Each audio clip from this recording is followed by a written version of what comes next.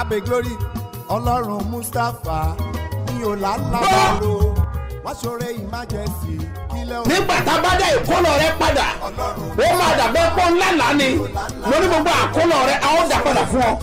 Tí gbogbo ẹ tó ń gbọ́ mi lẹ́nìí, àsọtẹ́lẹ̀ àkọ́kọ́ tí mo rán jáde sí ayé rẹ nìyí. O tún fa ìkorò sí inú ayé rẹ. Ní orúkọ Jésù lónìí àní lónìí lórúkọ Jésù ó yá parẹ́. Gbàdúrà fún gbogbo ẹ̀dá tó ń wò mí tó dẹ̀ ń gbọ́ mi lọ́wọ́lọ́wọ́ lórúkọ Jésù Ọlọ́run olùbùkún orí afẹ́bùkún fún ọ.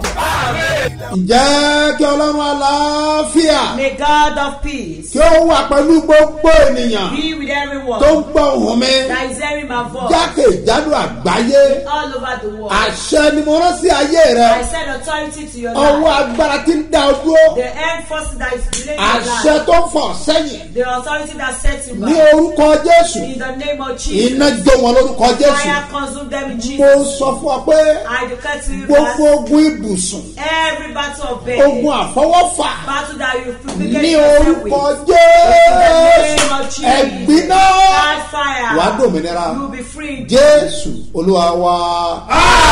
Amen. Orúkọ mi ò yí padà. My name never changed. Apostoli yìí ni He's the apostle. Dr. SMO Mustapha JP BabaSebioba láti ìjọ Syrian Calvary Church Land of Reality tí olùjọ á wà ní Gbárimú Ìdíòbí Airport area ní ìlú Ìbàdàn. Gbogbo ènìyàn ti yá.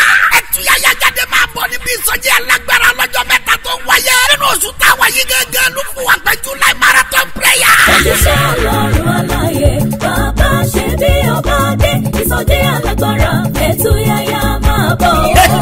Ló fún wa pé máa gbàlejò Olúwa. Nínú ìsọjí alágbára lọ́jọ́ mẹ́ta yìí 72 hours ló fún wa pé July Marathon prayer.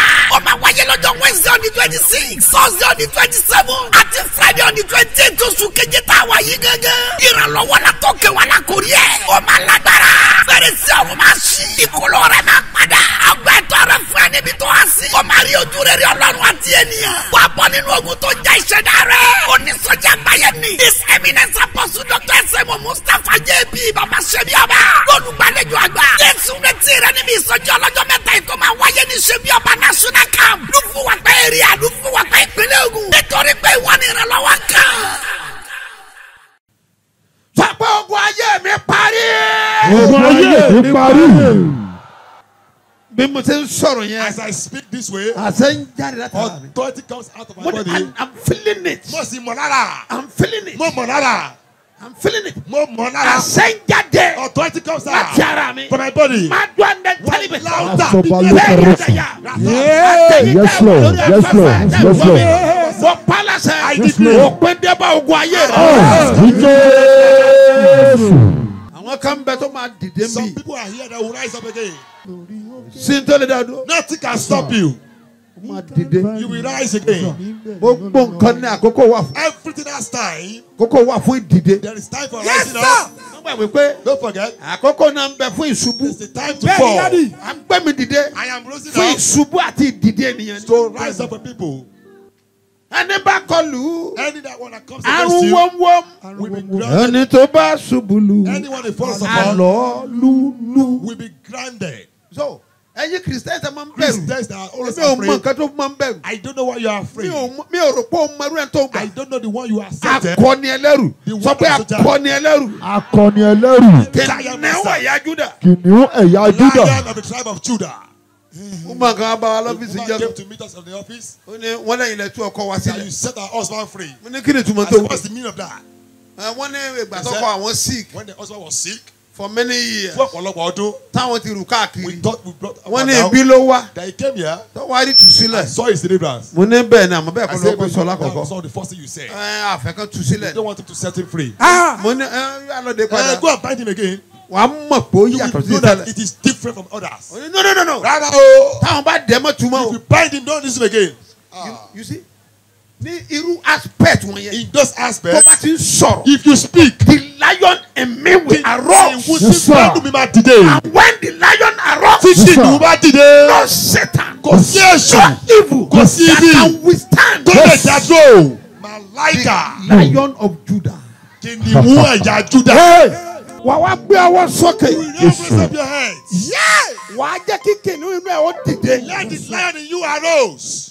wà á jẹ́ kó dìde. Let that rose. wà á pariwo. You gonna shout. olúwa Lord, jẹ́ kó gun ayé mi ó dópin lónìí. jogun ayé mi ó dópin lónìí. Today. olúwa jẹ́ kó gun ayé mi ó dópin lónìí. Olúwa ṣayé mi ogun ayé mi jẹ́ kó dópin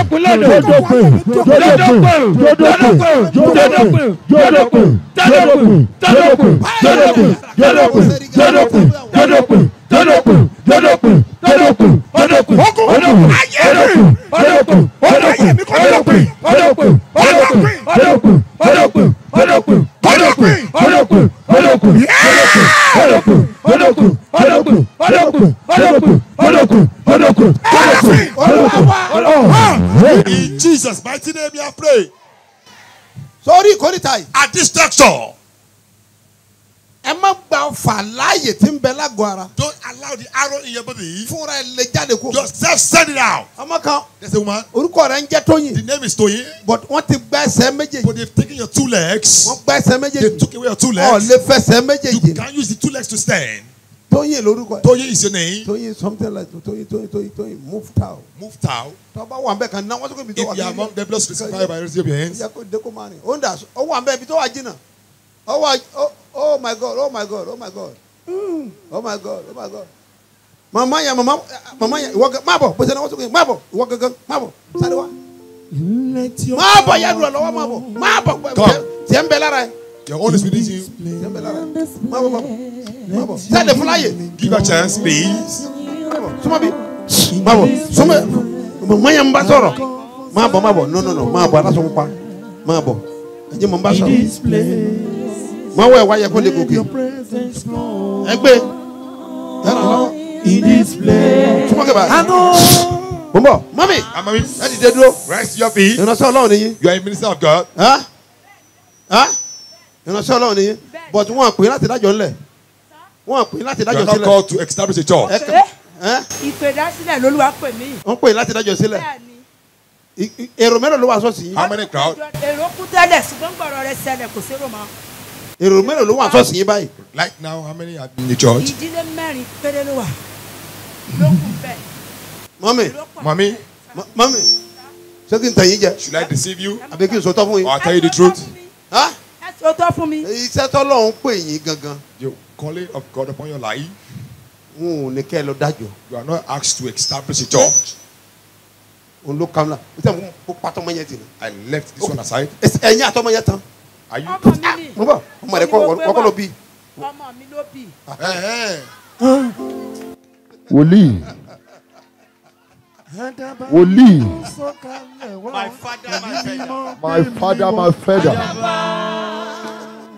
Àdàbà mímọ́ sọ̀kalẹ̀ wá ẹ̀mí mímọ́ gbé mi wọ̀. mami èmi sọ fún ọ pé I tell you that sẹ́ẹ̀rí ìpè tán sọ̀dẹ̀ gan the yẹn calling that they make shape ìpè yẹn you, máa dìde padà. it will rise again. Jésù ẹ sọ pé la wàá dìde padà. You will rise again. Pre pro stay ligabonta Thank you, Father. kurumatendi in the bowl. Mami Mommy, oh my God ìràwọ̀ ọmọ eré this is the star of this child. but wọ́n ní wọn fẹ́ wọ university. They don't want him or her to get to university level. bolókàwé ẹ̀ dé. ó fẹ́ jáde ìwé mẹ́wàá kó wọ yunifásitì ní ẹ̀sáàmù lókùn tí ó ṣe wáyé. wọ́n fẹ́ because tọ́mọ yẹn bá lè tó bá ti lè step in to If she can university. escape to the university level, ogun olè ò dá dúró mọ́. no battle can stop her anymore. bó ṣe pẹ́ tí ẹ̀ nìyẹn. That was why ogun yẹn ni wọ́n rí. they saw that glory, irọ́ dẹ̀ náà fi pa. and it's a lie. irọ́ náà fi pa o. ète náà fi ṣe. irọ́ náà fi pa o. ète náà fi ṣe. mami àwa kọ́ la ní ìbànújẹ́ o. irọ́ náà fi pa. irin ló máa ń pọ́n irin. Iron sharpness iron. sáyé táyà tí wọ́n pè yín. The time they call kò you, yẹ kẹ́ tí ìdájọ́ sílẹ̀. you should not start the ó yẹ talk. kẹ́ jẹ́ olùbáṣiṣẹ́pọ̀ You should work with someone. pẹ̀lú ẹnìkan. With someone. odidi ọdún mẹ́wàá gbáko. For God 10 years. bàbá ti ré kọjá. Once you pass látọ̀dọ̀ by, ẹni yẹn. from that person, lẹ́ẹ̀tì dádúró. you will now stand ìdádúró yourself. yẹn. That's the way. awájẹ́ iṣẹ́ orí òkè. It will be on a mountain. wọ́n máa wá láti gbogbo And they àgbáyé. will come from all over Bá a the ṣe pè yín world. nìyẹn. That's how you are called. ṣùgbọ́n tó máa affect. What affected àwọn it? ìránṣẹ́ Ọlọ́run. Man of God. nígbà tí a ò bá gbọ́ direction When yẹn you don't dáadáa. have your kì í dẹ̀ ṣe direction, fault anybody. it's not anybody's gbogbo fault. èèyàn náà kọ́ ló lè gbọ́. Not all can hear.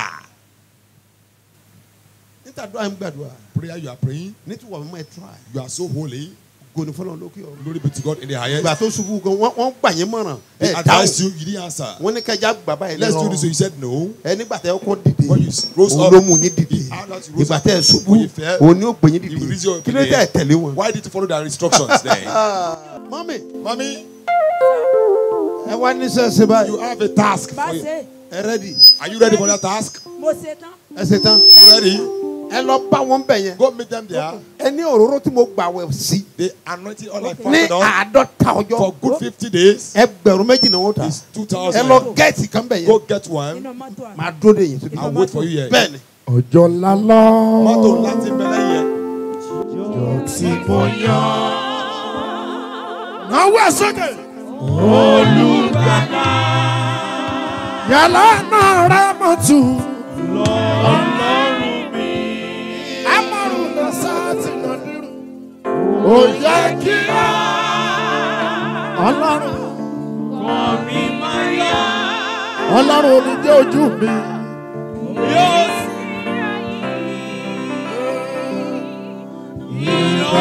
ìrọ̀kalẹ̀. ohun òkè ohun òkè. Ọjọ́ náà. Lọ́jọ́ náà. Fi Jésù wẹ̀. Ẹ̀ṣẹ̀ mi nù. gbé ẹwọ́ ẹ̀ sókè síbẹ̀. mo sọ̀rọ̀ jáde. I speak out gẹ́gẹ́ bí wòlíì. as a prophet àti ikọ̀ tí a rán. and the man of God saying, gbogbo ẹni tó bá gbàgbọ́. anyone that believes, mo sọ àsọtẹ́lẹ̀ I sáyé. prophesy to your life, ogun tó dá ọ dúró yẹn. battle that delayed you, ọ̀ ní rí mọ́ you láéláé. will see them no more.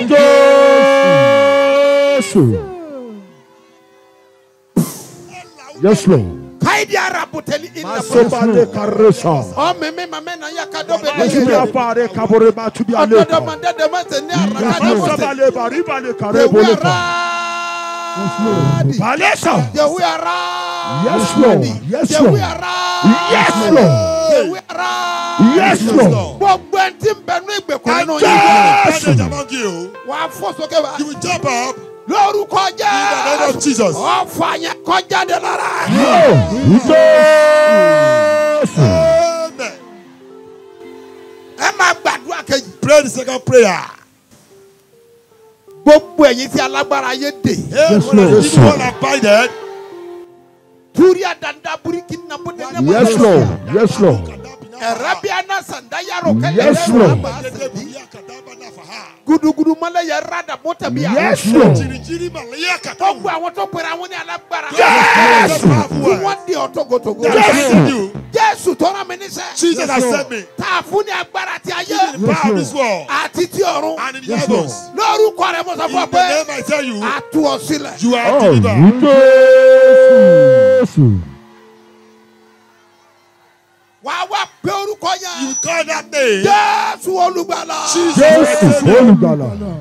ẹ gbà mí lọ́wọ́ ogun ìran. ẹ gbà mí lọ́wọ́ ogun ìran. ó yá àdúrà. orúkọ jésù. ẹ̀ẹ́dẹ́gbẹ́ jésù olùgbàlà. ẹ gbà mí lọ́wọ́ ogun ìran. ẹ gbà mí gbà mí gbà mí gbà mí jésù gbà mí jésù gbà mí jésù gbà mí jésù gbà mí jésù gbà mí jésù gbà mí jésù gbà mí jésù gbà mí jésù gbà mí jésù gbà mí jésù gbà mí jésù gbà mí jésù gbà mí jésù gbà mí jésù gbà mí jésù. olúwa wá. Mighty name. mo yá owó èso mi mọ́. I sanctify this oil. agbára àwẹ̀ àti àdúrà àádọ́ta ọjọ́. Power of the fasting and prayer of 50 days. tí a rán wọnú ẹ̀. I sent into it. àṣẹ yẹn The authority la fi tú ọmọ ìṣẹ̀lẹ̀ lónìí. to set Lord. that child today tá a dẹ̀ fi gbé ìpè yìí dìde padà. and lift up this calling ní again. orúkọ tí bàbá. In the name of the Father, àti tí ọmọ. and the Son, àti ẹ̀mí mọ́. and of the Holy Spirit. ìtàn yín kò yí padà. Your story will change. Jésù olúwa wa. In Jesus' mighty name. akọjá mi olùgbàlà. Gbàdúrà mi. Ọlọ́run ni Láti wọ́n bá pẹ̀lú mi rán. Má ṣe kọjá mi. Gbogbo ènìyàn gbọ́wọ́ sókè kó pariwo. Jésù. Ọlọ́run ṣe bí ọba. Jésù. Rán àdúrà mi. Ọlọ́run mi yìí bàbá mi yàn. Láti wọ́n bá pẹ̀lú mi rán. Má ṣe kọjá mi. Wàrà máa lù ní Saka àríwá lu àlámọ̀rí. Just had to help obìnrin. Let's help this woman quickly. Àánú ọkọ rẹ ló ṣe. I just pity your husband. Sade lórúkọ ọmọbìnrin. Sade is the name of this woman. Ìwọ. Ṣé wọ? Sorry. This Sade I'm talking about. Tailor. Iṣẹ́ tailor ló ń ṣe. He's a fashion designer.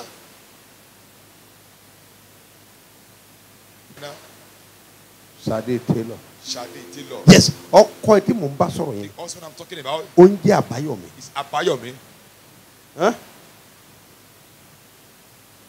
Àbáyọ̀mí ọlọ́run ò jẹ́. Mo ní àbáyọ̀mí ọlọ́run ò jẹ́.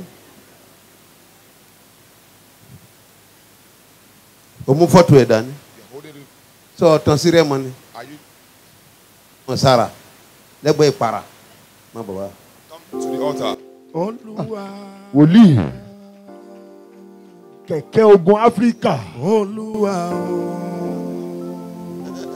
Ẹ gbé mi dìde. Ọjọ́ ń lọ. Fọ́tò àbáyọ̀dà. Where is the Olúwa. photo? Torí tiẹ̀ Because of you, láti ṣàánú you're ọkùnrin. going to have mercy on this man. Bàbá ẹ̀ The father ó lọ rẹ̀ kọ́ńbi tọ́wọ́ rẹ̀ ò tó. want to purchase Hmm? what his Ìwọ hands náà will mọ̀. get to. Ibi tí irúgbìn ogun ayé ti wá nìyẹn. That's where the seed of the problem came from. Wọ́n wá láwọn fẹ́ gbẹ̀san lórí And àwọn. they want to avenge on your children.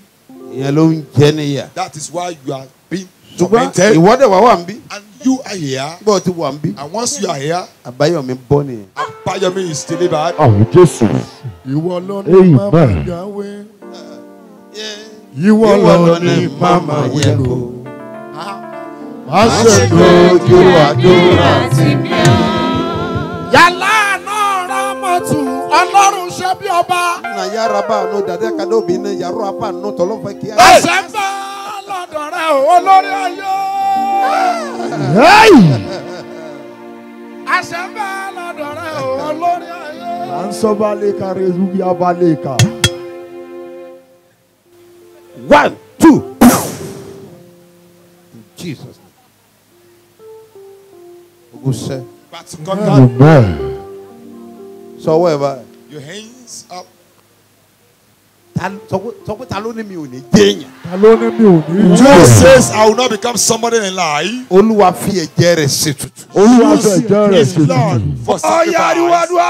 Orúkọ Jésù. Ẹ̀mí mọ̀. Ta ló ní mi ò ní jẹ́yàn? Olúwa fẹ́ jẹ́ ṣètùtù. Ẹja ọkọ̀ ẹ̀mí ẹ̀. Ẹja ọkọ̀ ẹ̀mí ẹ̀. Fẹ́ jẹ́ ṣètùtù. Ẹja ọkọ̀ ẹ̀mí ẹ̀. Fẹ́ jẹ́ ṣètùtù. Fẹ́ jẹ́ ṣètùtù. Fẹ́ jẹ́ ṣètùtù. Fẹ́ jẹ́ ṣètùtù. Fẹ́ jẹ́ ṣètùtù. Fẹ́ jẹ́ ṣètùtù. Fẹ́ jẹ́ ṣètùtù. Jesus' mighty name we are praying. Gbogbo ènìyàn ti yá. Ẹ̀túyàyà jáde máa bọ̀ níbi ìsọjí alágbára lọ́jọ́ mẹ́ta tó ń wáyé. Nínú oṣù táwa yìí gángan ló fún wa pé July marathon prayer. Òṣìṣẹ́ Ọlọ́run aláyé, bàbá ṣe bí ọba dé, ìsọjí alágbára, ẹ̀túyàyà máa bọ̀. Ló fún wa pé máa gbàlejò Olúwa. Nínú ìsọjí alágbára lọ́jọ́ mẹ́ta yìí 72 hours ló fún wa pé July marathon prayer. Ó máa wáyé lọ́jọ́ Wednesday on the 26, Thursday on the 27, àti Friday on the 28 oṣù keje táwa yìí gángan. Ìrànlọ́wọ́ la tó kẹwàá la kò rí ẹ̀. Ó máa lágbára. fèrèsé ọ̀run máa ṣí. ìkólọ rẹ̀ máa padà. ọgbẹ́ ẹ̀tọ́ rẹ̀ fún ẹni bí tó wá sí. ó máa rí ojú rere Ọlọ́run àti ènìyàn. wà á bọ́ nínú ogun tó jẹ́ ìṣẹ̀dá rẹ̀. onísọjí àgbáyé ni. His Eminence Apostle Dr. S.M.O. Mustapha J.P. BabaSebioba. olùgbàlejò àgbà. Jésù retí rẹ níbi ìsọjí ọlọ́jọ́ mẹ́ta ètò máa wáyé ní Sebioba National Camp. lùfùwàpẹ́ èrìà lùfùwàpẹ́ ìpínlẹ̀ Ògùn. nítorí pé ìwọ ni ìrànlọ́wọ́ kan. àṣẹ tẹnu mi jáde. Authority comes out from my mouth. ní orúkọ Jésù ti Násárẹ́tì. In the name of Jesus Christ of Nazareth. gbogbo agbára ojú àlá.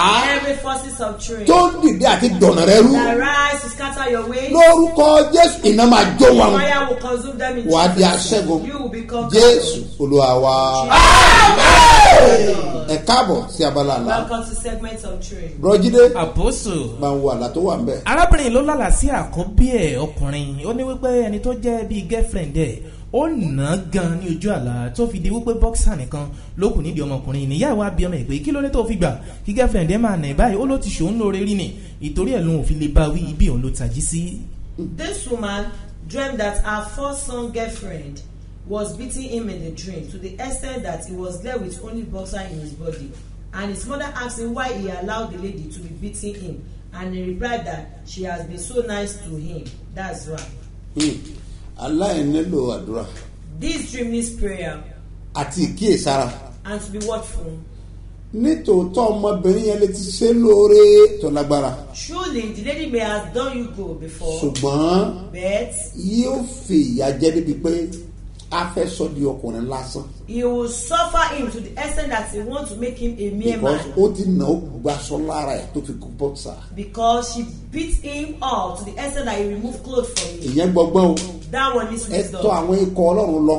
Go to the men of kó God má di pé yóò wà kó sọ́wọ́ obìnrin tí ó sọ di ọkùnrin lásán. so that he will not fall into the hands of a woman that will make him mere kò ní man, sí èèyàn gidi kan lẹ́gbẹ̀ẹ́. and there will not be good people torí besides surrounding ènìyàn him, lásán ènìyàn. because people are once close. yóò lé gbogbo ẹ̀ kúrò lára ẹ̀ tó fi kéèyàn lásán. ẹ̀ tó bá dá dúró igi kan ìdágbó ṣe. She will chase away people around him and he will be lonely. kọ́ gbàdúrà dáadáa fún ìgbéyàwó. You should pray very well concerning ah marriage. mo rán ọ̀rọ̀ jáde. I sent forth the gbogbo word. ẹni bá sàmẹ́. Whoever that say amen, ènìyàn tó máa mọ̀ tó máa sọ déyàn the lásán. people that you know that will make you mere man, o ò ní pàdé ẹ̀ lórúkọ tó. you will not meet them in Jésù Jesus' name. Olúwa wa. In Jesus' name, our Lord. gbogbo ènìyàn ti yá. ẹtúyà yájáde máa bọ̀ níbi ìsọjí alágbára lọ́jọ́ mẹ́ta tó ń wáyé. nínú oṣù táwa yìí gángan ló fún wa pé July marathon prayer. Òṣìṣẹ́ Ọlọ́run aláyé bàbá ṣe bí ọba dé ìsọjí alágbára ẹ̀túyàyà máa bọ̀. ló fún wa pé máa gbàlejò Olúwa. nínú ìsọjí alágbára lọ́jọ́ mẹ́ta yìí 72 hours ló fún wa pé July marathon prayer. ó máa wáyé lọ́jọ́ Wednesday on the 26, Thursday on the 27 àti Friday on the 28 oṣù keje táwa yìí gángan. ìrànlọ́wọ́ la tó ké wa la kò rí ẹ̀. ó máa lágbára. fèrèsé ọ̀run máa ṣí. ìkólọ rẹ̀ máa padà. ọgbà ẹ̀tọ́ rẹ̀ fún ẹni bí tó wá sí. ó máa rí ojú rere Ọlọ́run àti ènìyàn. wà á bọ́ nínú ogun tó jẹ́ ìṣẹ̀dá rẹ̀. onísọjí àgbáyé ni. His Eminence Apostle Dr. S.M.O. Mustapha J.P. BabaSebioba. olùgbàlejò àgbà. Jésù retí rẹ níbi ìsọjí ọlọ́jọ́ mẹ́ta ètò máa wáyé ní Sebioba National Camp. lùfùwàpẹ́ èrìà lùfùwàpẹ́ ìpínlẹ̀ Ògùn. nítorí pé ìwọ ni ìrànlọ́wọ́ kan. àṣẹ jáde látẹnu mi. Authority comes out from my mouth. bó o bá lè sàmẹ́. You can say amen. májẹ̀mú ìkọ̀kọ̀. Hidden covenant. tó o mọ̀ gbà tó o dá májẹ̀mú yẹn. That you don't know when you make the covenant. májẹ̀mú àìmọ̀dí. Or no covenant. tó o mọ ìdí májẹ̀mú yẹn. That you don't know the reason of the àti covenant. májẹ̀mú tó o mọ̀ dá. And the covenants you intentionally made. tó wá fa wàhálà. That bring problem. nípa agbára ẹ̀jẹ̀ Jésù. Through the blood of Jesus. àtú ọ sílẹ̀ pátápátá. You are delivered ve totally. kurimandaya. In the name of ó Jesus. yá gba òmìnira. Receive freedom. ogun ayé rẹ ṣẹ. Parts of your life is gba conquered. òmìnira. Freedom. ogun ayé rẹ ṣẹ. Parts of your life is yóò dẹ̀ dára conquered. fún ọ. It's well with gbogbo you. ọlọ́jọ́ bí òní. All to the brother ó ní celebrate. wedding anniversary. People celebrate wedding ǹjẹ́ anniversary. mo rán àṣẹ ìdùnnú sáyé ẹ̀. I said come unto your life. àti sínú ìgbéyàwó rẹ. And happiness in your marriage. ìdùnnú ìbùkún oore Happiness, àlàáfíà blessing, ògo goodness, àti peace, àṣeyọrí. àṣeyọrí. glory and success. ọ̀run náà sínú ayé rẹ lórúkọ Jésù. We will send it to your àti sí life. ìgbéyàwó rẹ. To your marriage. Jésù Olúwa wa. In Jesus' name, my Happy Lord. birthday Ẹ kú ayọ̀jọ́ ìbí. and happy wedding Ẹ anniversary. sì tún kú ayẹyẹ díẹ̀ ń lo ìgbéyàwó. àǹfààní láti kí ìránṣẹ́ ọlọ́run pásítọ̀ Festus Káyọ̀dé Olúwàgbèmí lórúkọ Jésù mo gbàdúrà wàá ṣe ọ̀pọ̀ ẹ̀ láyé. lórúkọ Olúwa o máa rí àánú gbà.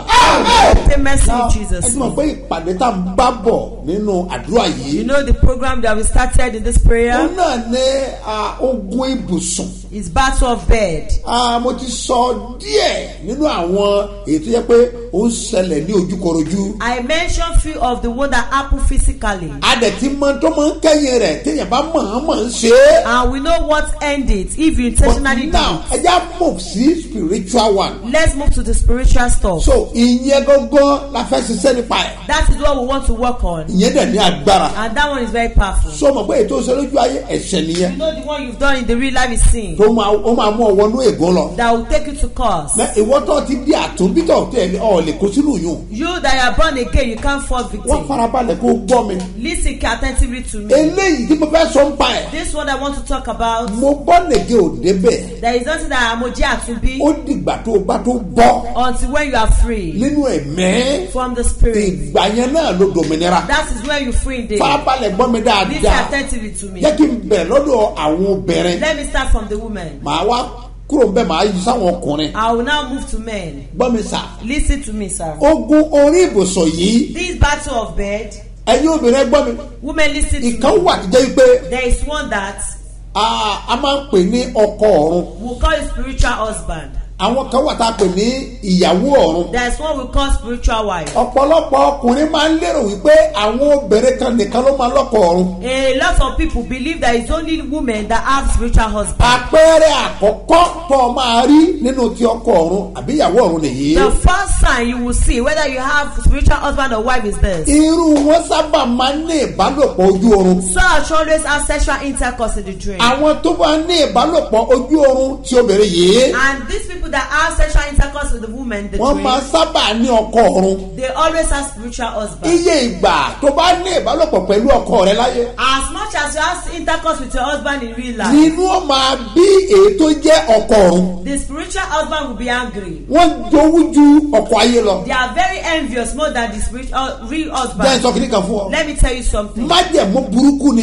It's an evil bat covenant. ọ̀pọ̀lọpọ̀ ẹ̀dá ènìyàn kan tó bí ọ ló ti wà nú májẹ̀mú yẹn. Before they born you, a lot of people are in that covenant. so májẹ̀mú yẹn ó máa ń bá ọ̀pọ̀lọpọ̀ obìnrin rìnrìn àjò délé ọkọ. And that covenant work with a lot of women to their husband. 85% obìnrin tí ò lóyún kó bímọ ni wọ́n wà nú májẹ̀mú yẹn. 85% of the lady that did not conceive are in that covenant. ọ̀pọ̀lọpọ̀ obìnrin tó bá ń wojú ra fọ́mọ tó bá lọ ṣe test lọ́dọ̀ àwọn dókítà ẹ̀mọ́ tó máa sọ fún wọn. A lot of women when they go for test if they did not pregnant, What? they have no they tell them. wọ́n á sọ fún wọn pé okùn lé ọmọ wọn kó ti block. They will tell them their fallopian tube are blocked. kí ló block ẹ̀. What blocked it? ṣé òjò ń jẹ síbẹ̀ ni.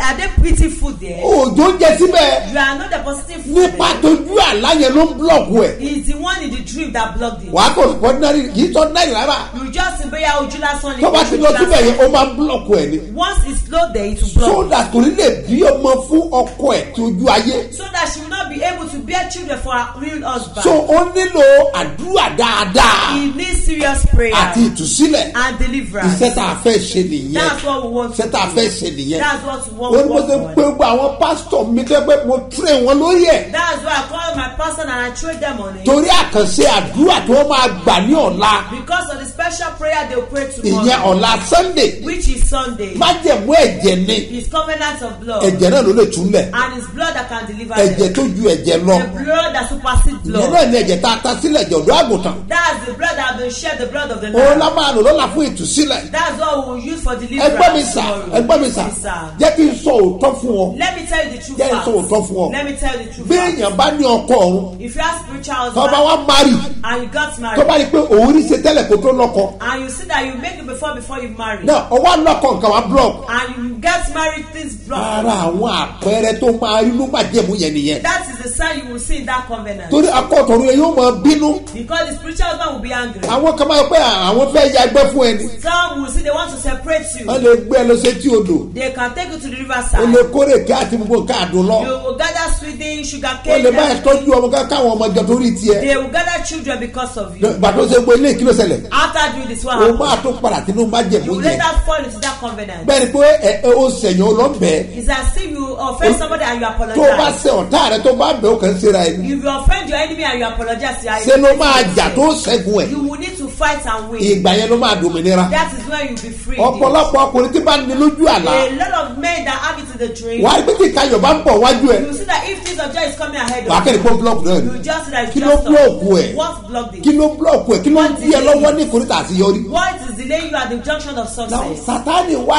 di àwọn èèyàn lójú ọ̀tá náà máa pè é. Satan now brought people's eyes because they will think he's enemy. ìyẹn ò kì í ṣogun ọ̀tá ogun májẹ̀mú ni. That is not battle of enemy but májẹ̀mú inú ẹ̀jẹ̀ ni. it's covenant of blood. ìkáwọ̀ tó yẹ pé There is one that àwọn ìjọba òkùnkùn lé ẹ ni. the kingdom of the darkness of your family. ó lè jóbìnrin. It can be a woman. a kàn ní pé òun àtòbìnrin níbà ló pọ̀ á kó lóbìnrin àtòbìnrin ti ń ṣẹlẹ̀. They will just see that herself and another woman have it happen. lásọkọ àwọn alágbára ilé bàbá rẹ nù. He is the wicked one from your father's family. yẹ́sọ ó máa ń ṣẹlẹ̀ tọkùnrin ó ń ṣẹlẹ̀ sóbìnrin. It happens to women and men. o nílò ìtúsílẹ̀ mo bọ́ dẹ̀gẹ̀ nǹkan lélẹ́yìn. You need deliverance. This is not about I am born again. o ní láti rí àwọn ènìyàn tó yẹ kó o rí. You need to see the people you're supposed to see. fún consultant máa sọ fún ẹ bó ti máa bọ́. For them to tell you how you be free. àwọn kan wà tó jẹ́ wípé There are some that ní ojú àlá wọn. in their dream. jẹ́ fún ọlápẹ̀rẹ̀ kan tó mọ̀ pé òótọ́ nǹkan ni mo sọ fún Let ẹ. me give you illustration so that you know it's tójú àlá yẹn the one of the dream. ó máa tẹ ọlọ́run ju tójú ayé lọ. You will be satisfied more than that. But the ó mọ̀ díẹ̀ do you know the reason? ìyẹn ni wípé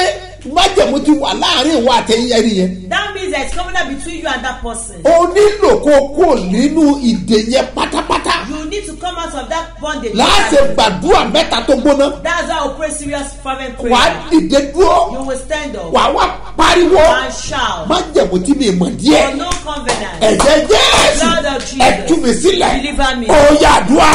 orúkọ Jésù orúkọ Jésù orúkọ Jésù.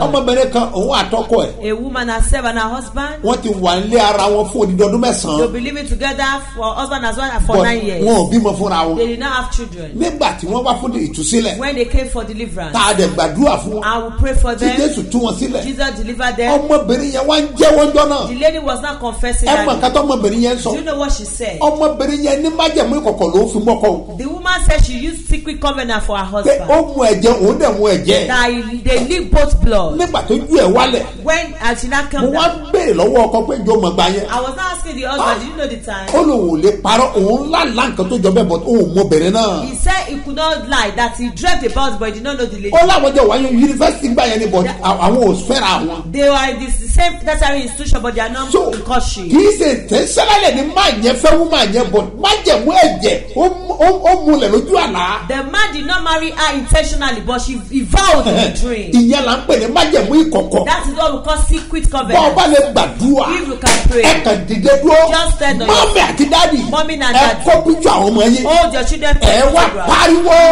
ọlọ́run o nínú má jẹ̀mú ẹ̀jẹ̀ God covenant. ẹ tú mi sílẹ̀ ó yàdúrà. orúkọ Jésù orúkọ Jésù orúkọ Jésù.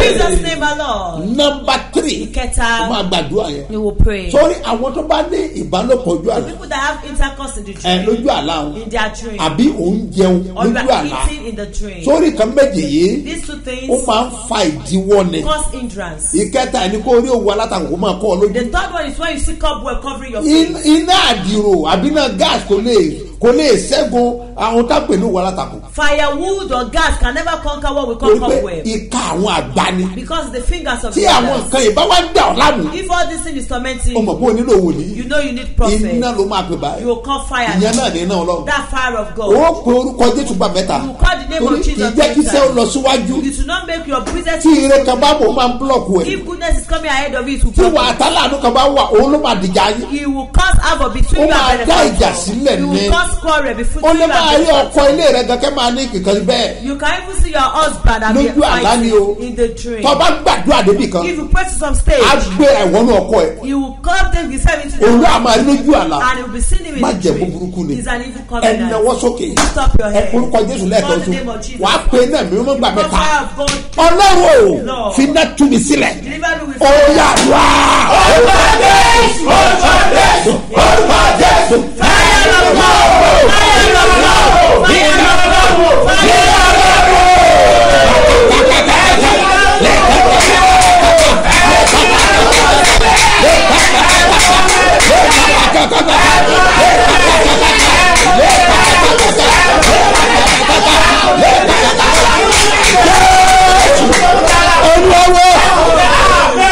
Ela aropenu. In the name of Jesus. Bọ́ọ̀bá lè sàmì. You can say amen. Má jẹ̀mú ìkọ̀kọ̀. Hidden covenant. Lórúkọ Jésù. In the name of Ọ̀yà gbiná. Fire.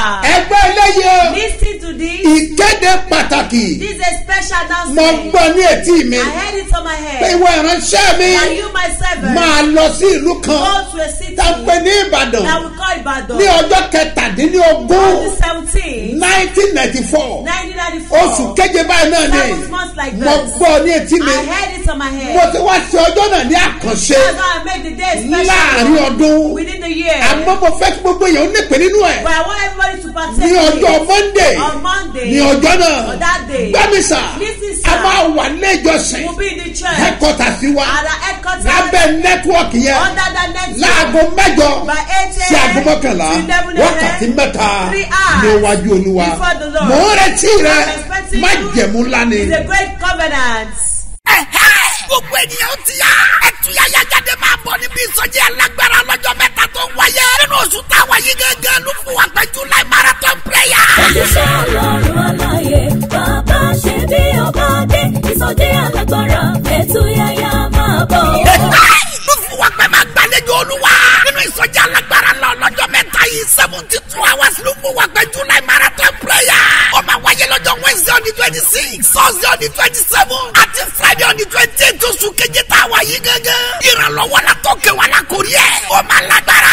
Fèrèsé ọ̀run máa ṣí. Ìkólọ́ rẹ̀ máa padà. Ọgbà ẹ̀tọ́ rẹ̀ fún ẹ níbi tó wá sí. Ó máa rí ojú rere Ọlọ́run àti ènìyàn. Wà á bọ́ nínú ogun tó já ìṣẹ̀dá rẹ̀. Onísọjí àgbáyé ni. His Eminence Apostle Dr. S.M. Mustapha J.P. BabaSebioba.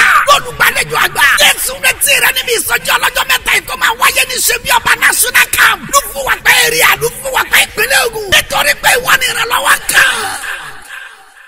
Àṣẹ tí ẹnu mi jáde. Authority comes out from my mouth. Ní orúkọ Jésù ti Násárẹ́tì. In the name of Jesus Christ of Wà á ní Nazareth. testimony. You have testimony. Wà á ní testimony. You have testimony. Wà á ní testimony. In the name of Jesus. Sọ pé ọ̀rọ̀ mi dayọ̀. Ọ̀rọ̀ mi dayọ̀. Sọ pé màá ṣe bí ọba. Màá ṣe bí ọba. Ní orúkọ Jésù Ọlọ́run máa ṣe bẹ́ẹ̀. Bẹ́ẹ̀ ni yóò rí. Olùkórúkọ láàrin. Jésù Olúwa wa. Jesus name Má gbàgbé alone. pé màá bless omi fún ẹ o. Don't forget that I will bless the Ẹ water for màá you. ṣe bẹ́ẹ̀ mo dẹ̀ mọ̀ pọ́nlọ́ wàá ṣe I ìyanu. will do so and I know God will do miracle. Àdúrà ló ń gbà agbára ò kì í gbà. His prayer that answers are not power. Ìgbà téèyàn bá sùn lógún máa ń wọlé. It's when you see that battle comes in. Matthew orí kẹta lẹ́sẹ̀ kẹẹ̀ẹ́dọ́gbọ̀n Matthew chapter 13 verse 25. 25. Ìjọ máa ń tó wí. Do you know what it Ìgbà says? tí ọmọ ènìyàn sùn When the son of man slept, lọ́tà yọ wọlé the enemy came pẹ̀lú èpò búburú lọ́wọ́. with evil Ó ties dẹ̀ fún un sí oko àlìkámà. and put it in his teeth. Ó dẹ̀ bá tiẹ̀ lọ. And when God Torí went his náà way, jẹ́ kí àdúrà kó máa gbóná. let your robe be Má gbà fún ẹdìyẹ láti yé síbẹ̀. Don't allow the chick to Àdúrà lọ́pàá bear Kírísítẹ́nì children. láti bá Ọlọ́run rẹ̀. Prayer is served Lórúkọ for Jésù wàá rí àánú gbà.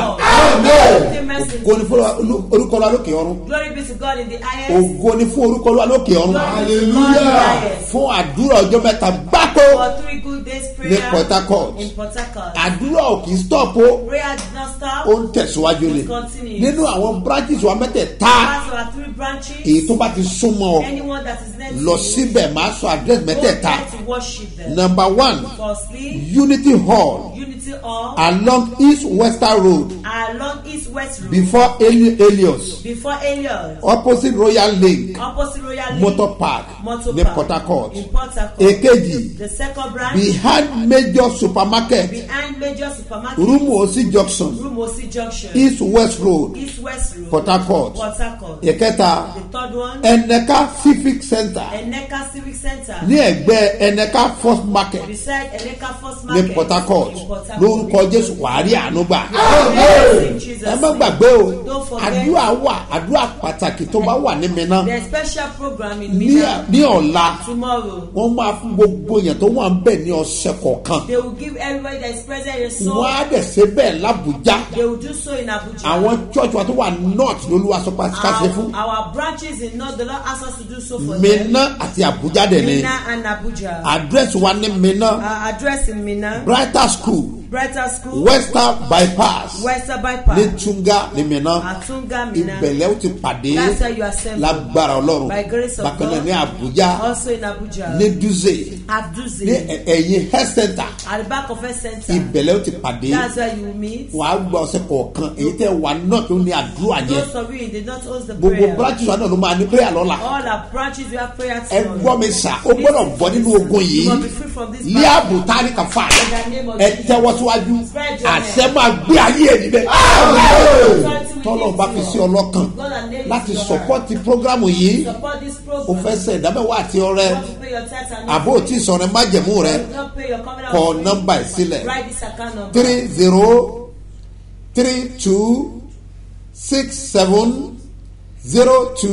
3032670285 Mustapha Solomon Moses ló máa gbé jáde ní First Bank lórúkọ Jésù o máa rí àánú gbà. ògo rẹ̀ á jáde. wọ́n gbàgbé pé Don't forget that. làálàá ayé yìí All your labor on yóò hand padà dópin. will come to an end. ìṣòro ayé yìí The problem of this yóò life padà dópin. will come to an end. ọ̀wádé dára It should not be good. kéèyàn kó ṣe làálàá ayé We yìí want to labor on hand kó tún wá ṣe kéèyàn kó tún ṣe làálàá mìíràn lọ. and labor again in heaven. èyí tó ń bá mi lẹ́rù ni pé What's said is bíbélì that sọ pé iná tó ń jó ń bẹ̀ yín ní àjò òkú ni. the Bible that's burning dead by fire. ibì burning kan dead dẹ̀ wà tó dẹ̀ jẹ́ bí ìgbádùn títí ayérayé. this place that you enjoy forever. ìyẹn ló máa jẹ́ tiwa lórúkọ That Jésù. will be in Jesus' iṣẹ́ rẹ̀ name. wá ni That's your iṣẹ́ mi wá ni It's my task. lórúkọ Jésù àwọn ò ní ṣìnà. mo ya àpẹẹrẹ àbọ̀ ẹ̀ sí mímọ́. As I find your mo symbol ya of ọmọ faith, yẹn sí mọ́. as I find the mo word, rí bọ inú bú ẹ̀jẹ̀ Jésù in the full blood líla of lomọdé galasara in the name of ìkú àràbànú yà in the mighty gbẹ̀lọ́ wà láyé power of kó wọnú ayé ẹ̀ wà á da ṣẹ́gun Jésù Olúwa wa. ẹ dàpọ̀ ẹ má gbàgbé o Please don't forget. gbogbo àwọn tí bá ń bá yín sọ̀rọ̀ lórí Facebook Someone that chat with you on ní Facebook, messenger àbí social media or that social kì í media. ṣe bàbá ṣe bí ọba ló ń bá yín sọ̀rọ̀ It's not about Shibioba. wọ́n máa padà sọ̀rọ̀ wọn di ìran sísọ They will later be saying vision wọ́n dẹ̀ parí ẹ̀ sí owó gbígbà and end this in collecting wọ́n lè money. ní kọ́ lọ sọ́wọ́tà káǹtì kan fàdéjì kan Ask you to pay to an ó lè ní wọ́n ẹ má da wọn lóò kí ṣe bàbá ṣe bí ọba bá a máa sọ fídíò mi kì í ṣe mi ní ilé máa pè ọ lórí fídíò kọ̀ kò I sí ṣe can't náà. do video call with you. báyọ̀ àdàyà káàdùà ogun ayé òde borí ẹ̀ wà á dẹ̀ lékè sá ọdún sẹ́ni kan ṣe dá lójú báyìí pé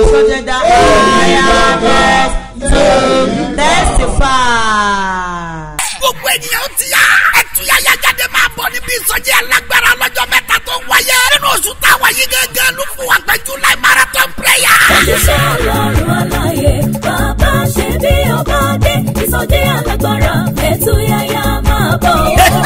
ló fún wa pé máa gbàlejò Olúwa nínú ìsọjí alágbára ọlọ́jọ́ mẹ́ta yìí 72 hours ló fún wa pé July marathon prayer. ó máa wáyé lọ́jọ́ Wednesday on the 26 Thursday on the 27 àti Friday on the 28 oṣù keje táwa yìí gángan. ìrànlọ́wọ́ la tó kẹwàá la kò rí ẹ̀. ó máa lágbára. fèrèsé ọ̀run máa ṣí. ìkọlọ́ rẹ̀ máa padà. ọgbẹ́ ẹ̀tọ́ rẹ̀ fún ẹ níbi tó wá sí. ó máa rí ojú rere Ọlọ́run àti ènìyàn. wà á bọ́ nínú ogun tó jẹ́ ìṣẹ̀dá rẹ̀. onísọjí àgbáyé ni. His Eminence Apostle Dr. S.M.O. Mustapha J.P. BabaSebioba.